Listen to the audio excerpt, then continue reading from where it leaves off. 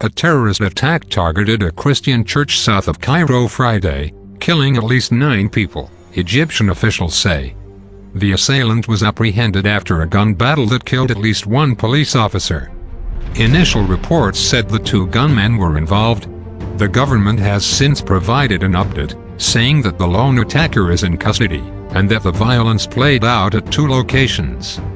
Egypt's Interior Ministry says a gunman killed at least 2 people at the shop. They were identified by Egypt's Coptic church as Christians, NPR's Daniel Estrin reports. The Interior Ministry says the gunman then tried to break through a security checkpoint in front of a church. He opened fire, killing a policeman and at least 6 others whom the Coptic church identified as church members.